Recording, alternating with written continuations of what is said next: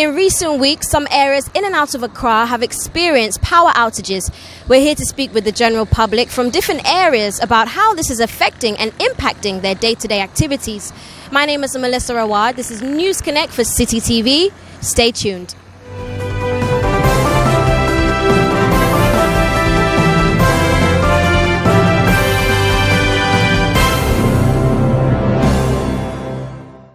You know, it's basically something we've all experienced. I've been calling my friends. Anytime it goes off, I'll just call. Charlie, do you have light? Have you got light? And it's like, it goes all the way to Tema. Everyone is like, Charlie, I don't get light too, that kind of thing. It's becoming something like a phrase now. Charlie, same here. When you call, Charlie, be there light matter, no light. So basically that is it. It's been terrible. It's been terrible. I had to sleep in it. From like, it came around 2 a.m., 2, 3 a.m. It just kept fluctuating, and you know, if you don't put off your gadgets, so I had to put everything off just to at least preserve some of my equipment, you know, my laptops, etc., charging on my phones. I had to just put everything off. It comes on around 2 a.m., 2, 3 a.m. What can you do? You just basically have to just take it like that. More than affected, because it's like no hour passes without the lights going off and coming on. And the unfortunate thing now is they don't just go off. They actually flick like the trafficator for a time before it goes out. And for there are times we've slept in the dark till morning. So for us, some of us think Dumsor is back, and the earlier we do something about it, the better. So the PDS, Power Distribution Services, they have now taken over from ECG, hoping to cut down on waste and things of that nature circulating in the system as far as power supply is concerned. Do you think that, no, should I say, do you believe that they can do a better job than our previous electricity providers, sorry? From what we are seeing now, I think we'd have to go back to ECG. Because the devil you know is better than the angel you don't know. So we'd have to go back to ECG. PDS, I don't think has anything better for us. In the week, you should talk about days, because every day it goes off. Every day.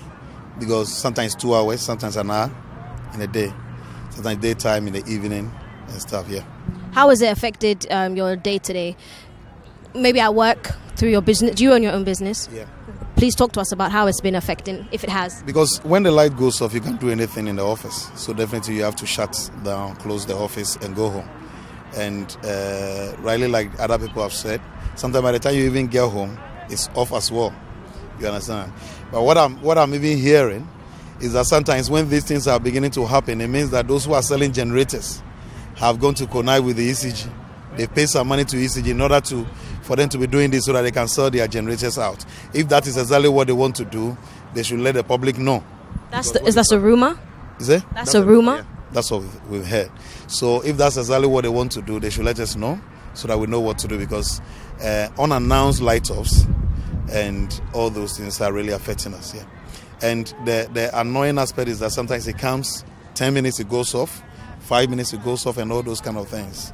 And so you don't really know whether in a day you have a light off maybe at this particular time for you to prepare. But sometimes you'll be there and it will just go off. You don't know when it's coming as well. Nobody has told you whether there's a problem or not. Yeah. So let me ask, when the light goes off, the electricity goes off, does it affect your water supply at all? Yeah, because where I live in is a story building. I need a machine to pump. So it has to pump into the house before we can use. So, yeah. So electricity, that's why I'm saying that if the light is off, it means that we'll not be able to use our water when you are upstairs, because the water cannot flow up. So it affects the water supply as well. When you talk of main supply to the house, for now, no. You understand? From the pump, from the house itself, yes, exactly. So main supply to the house, for now, no. Because I believe that water company have their standby generators that they are using, or their plants that they are using to power the water supply. So for now, it's not affecting our water supply for now. We've had series of light outs. Yeah, at least once a week or twice. Sometimes in the morning you'll be there, it goes off. Then in the afternoon it comes, in the evening it goes off. So it is not like systematic. It's on and off. You can't just indicate that, oh, this day it will go off, but it's on and off. Let me make it that way. Do you think it's too early to ask the question, is Dumsor back? Or do you think that they can, despite the challenges right now, they can do a adequate or even better job than ECG? You see, the issue of we saying whether it's too early or not is two-sided. The first one has to do with the fact that before they came in, they knew of the situation. They came in to solve a problem. Are you getting me? So we expected, or we are expecting that before they took over, all these things should have been made known to them. So when they came and they are also giving us technical, they will tell you it's technical problem. Don't they have the technical know-how to solve the technical problem? Are you getting me? It's a technical problem. It's a technical. Don't they have? We thought they have the technical know-how to come and solve the challenges we have. So if they also come and repeat that same jargons that we are aware of already, so why have they come? That's one side of the issue. The other side of it is that yes, one may say that they have just taken over. So let's give them to the space to assess the situation. But if it is that they want to assess the situation, we Ghanaians, we are telling them that we don't have time for them to take too long a time to assess the situation. They should assess the situation as early as possible because students are learning, businesses are using lights and what have you. So if you take them a longer period to assess it, it will go against. And at the end of the day, I'm saying this to the government. What elders say, the stick that we use to cane Kofi, we may use the same stick to cane Kwame. We all abhorred Dumsor. Everybody, every Ghanaian abhors Dumsor. So to hear of it, it goes to the government. So if they want us to use the same stick to kick them, or in order to hit them with the same stick, then they should allow the situation to continue. But if they want to be responsible, as we Ghanaians want them to be, then they should not allow this to persist. The situation must be reversed with immediate effect. Students are calling, workers are calling, everybody is calling on the government and the PDS to make sure that the problem is solved within the shortest possible time.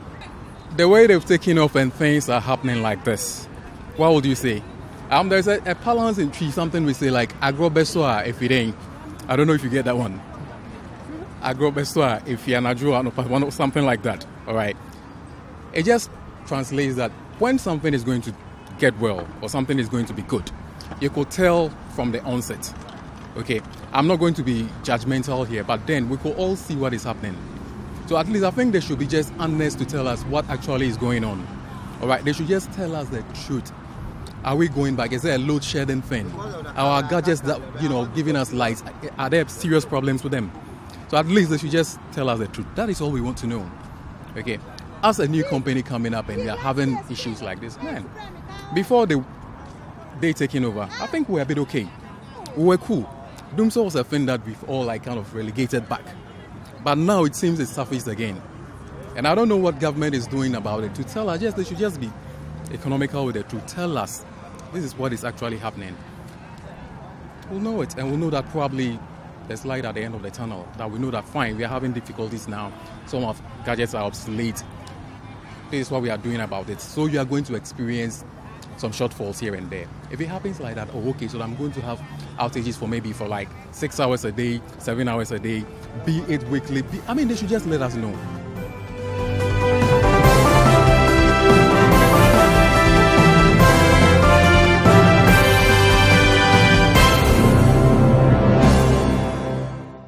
That's it for another episode of News Connect. My name is Melissa Awad. This is City TV. Stay tuned.